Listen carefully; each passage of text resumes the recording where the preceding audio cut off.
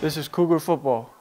It looked like they were giving you a lot of run boxes early. Is the fact that they were able to keep 8 guys and still get pressure, did that kind of throw you a little bit today?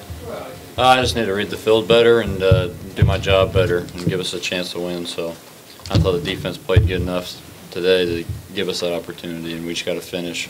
It's kind of the same situation we had last week. We just need to finish drives.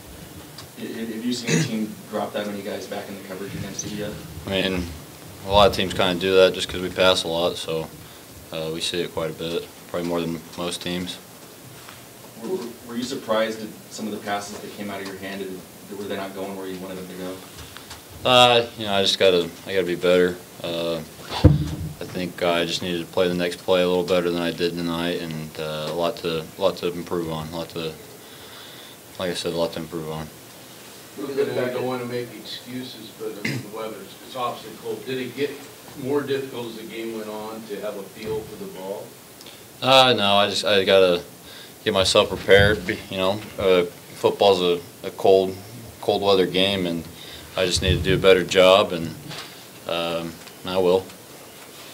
When you look back at third downs tonight, 1 for 10, what do you see there as far as reasons why you guys weren't more successful there? We just got to put the ball in play, and we failed to do that. If we put the ball in play, I think we give ourselves a better chance, and we just fell short on that tonight. Luke, any loss is tough. How hard is it to watch your rival celebrate on your own field? It's really tough, and you know, every loss is tough, and especially when you're trying to send the seniors out in a positive way and you can't get it done. It's frustrating, and you know, you kind of look at yourself to start with. So this one hurts. Luke, how difficult was that defensive line? I mean, they're pretty good. They got some good guys up front, so they're a talented group up front. Do you feel like if the offense had converted some of those early 4th downs, just the rhythm would be a little bit different, would have felt a little easier? No question. It'd be a different game. I mean, we were down on their side first 3 drives. We just got to finish. If we do that, it's a whole different ball game, and you know, that starts with me. So I need to do a better job. And one more for Luke and Marcellus Pippins. Questions for Marcellus? Here's S one. Marcellus, how on those runs early on, or those 2 long runs, were they just really well blocked? Were people not tackling well enough? Well, I kind of don't really remember those runs, but it was just like the beginning of the game, you know, trying to get a feel for it. But, you know, it was just good blocking. We just got to finish our assignments. Did you guys feel that sometimes you might not have been in the right coverage or the right positions when the play was starting?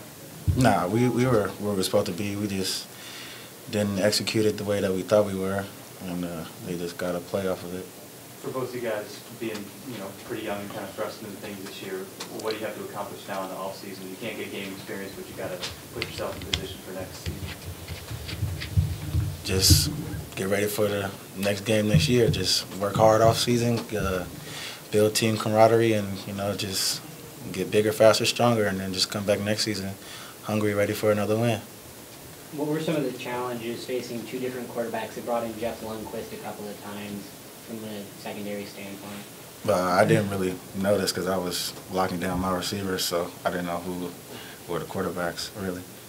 Luke, you've had a chance to go up against 3 Pac-12 teams now, see how you stand. What do you feel like you need to improve on heading to next year?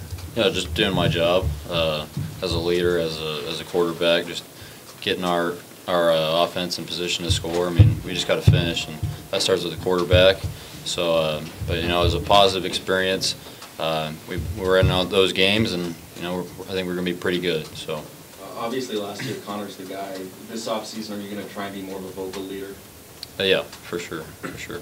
Hey, last one for these guys. I wanted to ask you guys about Gleason as well, just what that experience was like learning from him before the game. Just a pretty emotional experience. I mean, that guy has been through so much, and you know, he just never surrenders, and he just values life so much, and it makes you kind of, you know, look back on, you know, what you appreciate and all the blessings in your life and how blessed you are. I mean, we got to go play a football game tonight. He's not going to be able to, but he's got a great spirit, and he's just a great person and really a great Coug. So it's awesome.